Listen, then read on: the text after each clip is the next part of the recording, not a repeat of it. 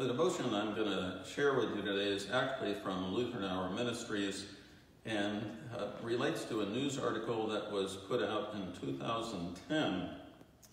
But I'd like to share these words from Mark. They that are whole have no need of a physician, but they that are sick. I did not come to call the righteous, but sinners to repentance.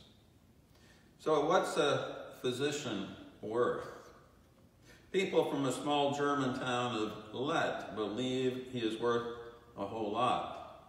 The community lost its physician because he retired in September, and since then the community has been trying to recruit a new doctor.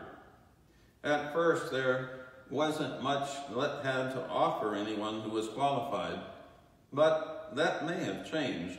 You see, the people of Lett keep upping the ante. For example, Nico Ringhoff, the local butcher, is willing to provide the new doctor with lunchtime sausage.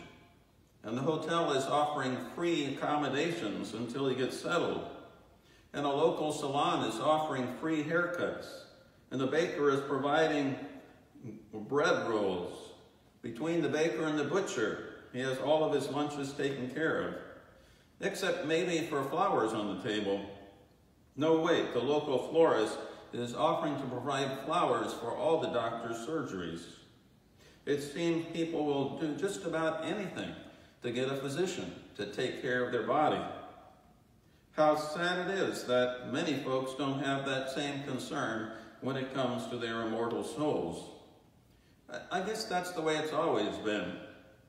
Those who were ill flocked to Jesus, begging him to restore bodily health. But Scripture doesn't list the same numbers of people showing up to ask for forgiveness and restoration of their soul. Still, Jesus is pretty plain as why he came to earth. His job was to sacrifice his life for sinners. Jesus knew what we all too often have forgotten. Because of the ravages of sin, a flesh and blood body is only good for so long. And the healings that are granted are only temporary. On the other hand, the spiritual healing that comes from our Savior's blood-bought forgiveness is everlasting. Even better, and almost as a bonus, on Judgment Day, those who believe in Christ will be granted a glorified body, immune from all the illnesses and pain of this world. We pray.